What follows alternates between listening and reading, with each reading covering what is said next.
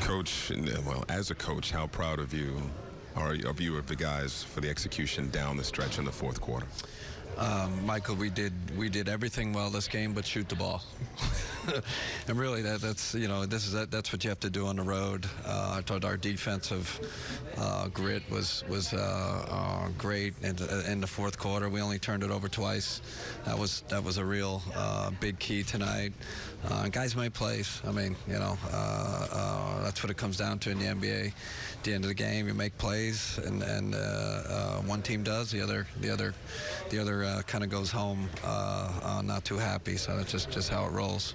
You often talk about that little extra something, that a team needs to have. Does it say something to not shoot well and then still finish the way that you guys did? Yeah, I just, especially in this place against a really good Indiana team. Like I said, the chemistry was great. We had a lot of guys contribute.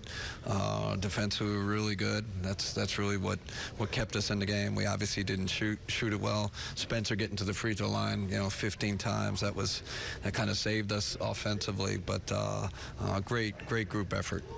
Obviously, all the games are individually they're different, but this is the first time you've beaten a winning team on the road all year. I mean, Did not know that, Brian.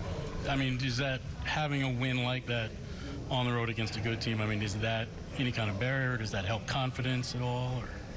Well, I did not know that stat, so I was happy until you told me that. So.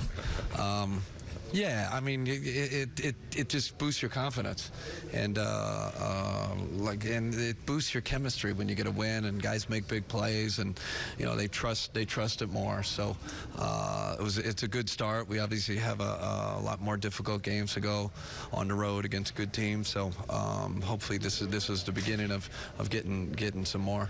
Did Spencer kind of epitomize that grit tonight because he was struggling to shoot, but he stepped up and took the big one, and he played great defense on Brogdon on that. Great call.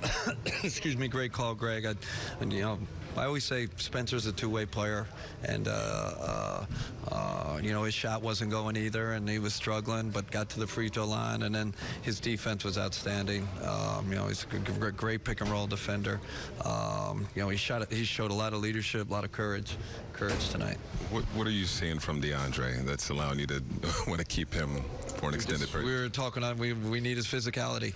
We just felt like with Sabonis, we needed to match up with Sabonis and have a really strong body in there to ward him off. And I'm glad we stuck with him. Made some big plays, big defensive plays. A play at the end. Just the experience, in the league and understanding that he had to step up on that shot. If he was back, who knows? They might have hit that shot. So he had another good game for us. Just going to the break, you get another shot at Toronto the next time after a close one. What kind of opportunity does that present, do you think? I kind of feel like it's an important game. I mean, they're all important, but it is one. I said us getting momentum going into the All-Star break, getting this win, and then, trying to, get a little revenge on Toronto. A last-second loss. It was tough to swallow, tough pill to swallow.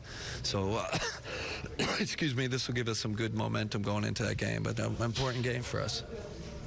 Last thing, big step, the rebounding. For a good chunk of the game, you had that rebounding edge. Is that, again, another step in the positive direction? I love it. It's such an Achilles heel for us. When the games we lose, it's really often a difference maker.